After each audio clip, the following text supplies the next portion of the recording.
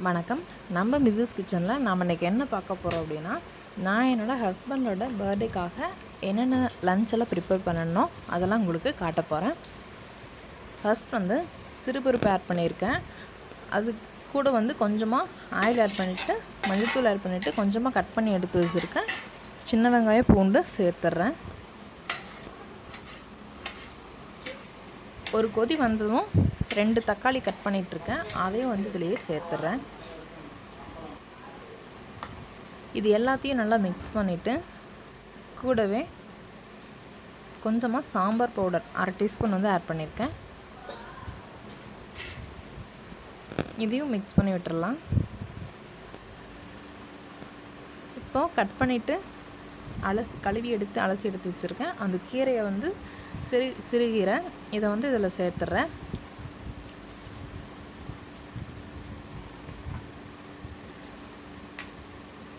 இது எல்லாமே நல்லா வெந்து வரணும். ஒரு லிட் போட்டு க்ளோஸ் பண்ணி நல்லா மூடி வேக வைக்கலாம்.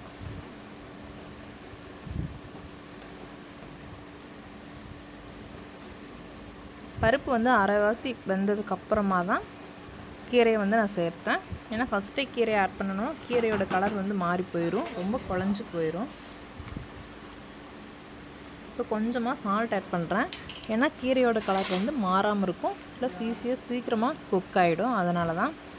இப்போ ஓப்பன் பண்ணி பார்க்கலாம். நம்மளுடைய கீரை ரொம்ப அழகாக நல்லா வெந்து வந்துருச்சு. இப்போ ஒரு மத்தை போட்டு லேசாக கடைஞ்சி விட்டுறலாம். இப்போது ஒரு தாளிப்பு கரண்டியில் கொஞ்சமாக ஆயில் ஆட் பண்ணிவிட்டு கடுகு உளுத்தம் பருப்பு, ஒரு பிஞ்ச் சீரகம் சேர்த்துக்கிறேன். கூடவே பெருங்காய பவுடர்,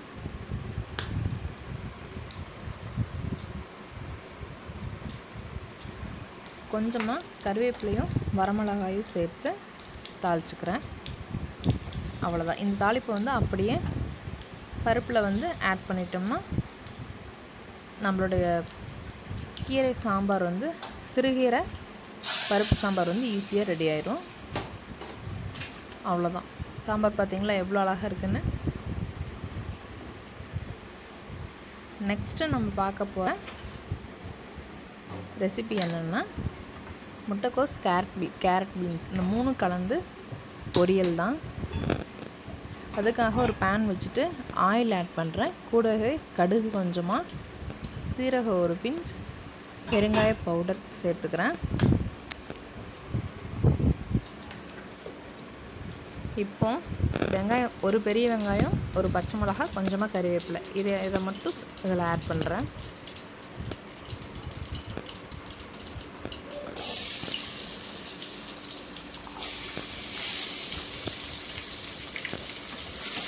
இது லேசாக வதங்கி வந்ததுக்கப்புறமா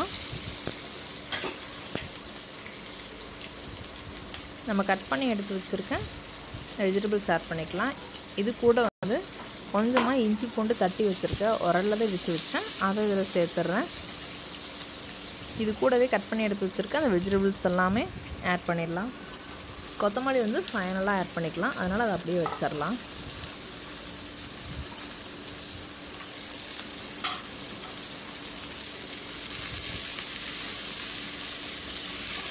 இந்த வெஜிடபிள்ஸ் எல்லாம் நல்லா மிக்ஸ் பண்ணி விட்டதுக்கப்புறமா கொஞ்சமாக மசாலா பவுடர்ஸ் எல்லாம் நம்ம ஆட் பண்ணிடலாம். கொஞ்சமாக மஞ்சள்தூள் சேர்த்துக்கிறேன். வீட்டில் அரைச்ச சாம்பார் பொடி ஒரு 1/2 டீஸ்பூன் சேர்த்துக்கிறேன்.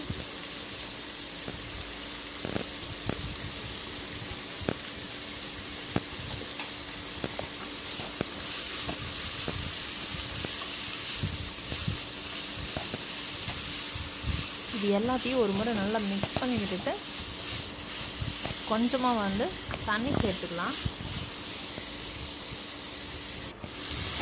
ஒரு 1 டம்ளர் அளவுக்கு தண்ணி சேர்த்துக்கிறேன். தண்ணி சேர்த்ததும்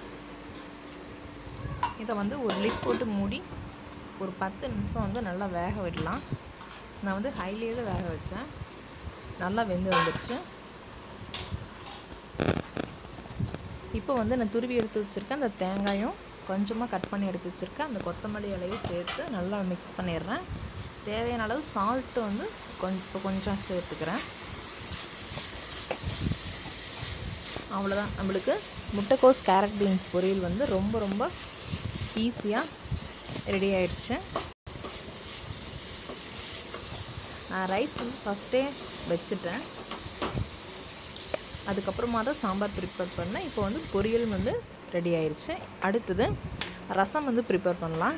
அதுக்காக ஒரு பேனில் ஆயில் விட்டுட்டு கொஞ்சமாக கடுகு, நான் வந்து ரசத்தில் வந்து வெந்தயம் சேர்ப்பேன். ஏன்னா வெந்தயம் வந்து உடம்புக்கு வந்து ரொம்ப குளிர்ச்சி.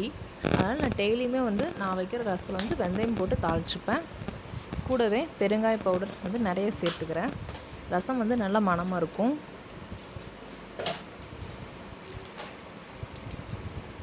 அடுத்து சின்ன வெங்காயம் எடுத்து வச்சுருக்கேன், அதையும் ஒரு வரமிளகா கறிவேப்பிலை சேர்த்துக்கிறேன். நிறைய பேர் வந்து வெங்காயம் சேர்த்து ரசம் கெட்டு போயிடும், மறுநாள் வந்து கெட்டு போயிடும் அப்படின்னு சொல்லிட்டு வெங்காயம் சேர்க்க மாட்டாங்க. ஆனால் அப்படிலாம் கிடையாது, நான் வந்து வெங்காயம் சேர்த்துப்பேன், ஆனால் நல்லாயிருக்கும்.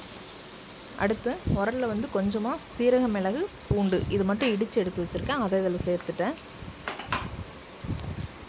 மிக்சியில் அரைச்சி செய்கிறத விட இந்த மாதிரி உரலே இடித்து ஆட் பண்ணும்போது டேஸ்ட் வந்து ரொம்ப டிஃப்ரெண்ட்டாக இருக்கும்.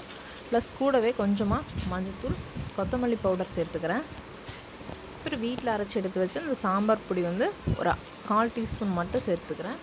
இது எல்லாமே ரொம்ப டேஸ்ட்டு கொடுக்கும். இந்த மாதிரி வச்சு பாருங்கள், ரசம் கொஞ்சம் டிஃப்ரெண்ட்டாக நல்லாயிருக்கும். அடுத்து 2 தக்காளி கொஞ்சம் புளி வந்து கரைச்சி எடுத்து வச்சுருக்கேன், அதை இதில் சேர்த்துக்கிறேன். புளிப்பு வந்து டேஸ்ட் பார்த்துட்டு அப்புறமா நம்ம தண்ணி பத்தலை அப்படின்னா நான் கொஞ்சம் ஆட் பண்ணிக்கலாம். இப்போ கொஞ்சமாக சால்ட் ஆட் பண்ணிடுறேன்.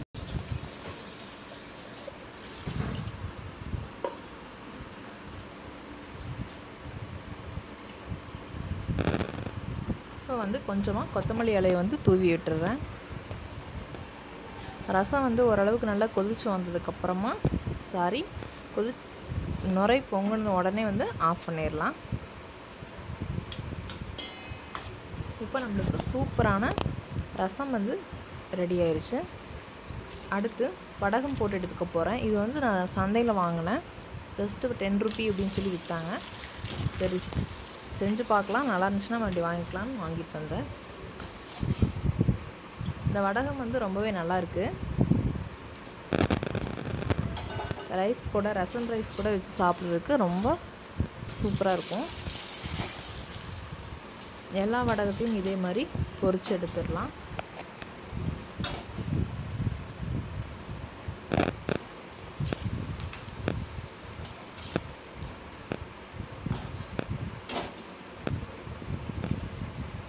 இப்போ நம்மளுக்கு வடகம் வந்து ரெடி ஆயிடுச்சு. அடுத்ததான் பால் பாயசம் வந்து வைக்க போகிறேன். அதுக்காக ஒரு பாத்திரத்தில் சுடுதண்ணி வச்சுருக்கேன். தண்ணி ஊற்றி ஓரளவுக்கு லேசாக சூடானதும் நான் வந்து ஃபேவரட் சேமியா, பாயச சேமியா தான் வாங்கியிருக்கேன். அதை வந்து கட் பண்ணிவிட்டு கொஞ்சம் கொஞ்சமாக உடச்சி ஆட் பண்ணிக்கிறேன். அப்படியே போட்டோம்னா ஒரே நீளமாக இருக்கும், குடிக்கும்போது ஒரு மாதிரி இருக்கும். அதனால் நல்லா 2-3 உடச்சி போட்டுடுறேன்.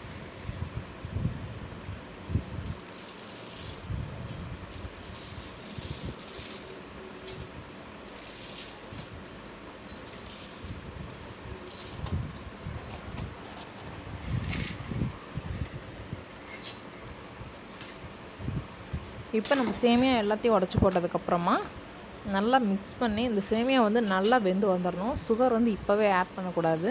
இப்போவே ஆட் பண்ணோம்னா சேமியா வந்து வேகாது, அப்படியே லப்பர் மாதிரி இறுகி சுருண்டுரும். டேஸ்ட்டும் வந்து ரொம்பவே நல்லா இருக்காது.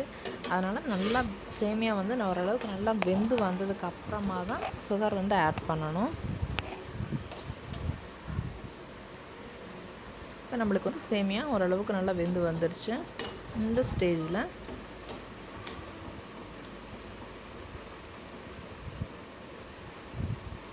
நம்ம வந்து சுகரை வந்து சேர்த்துடலாம்.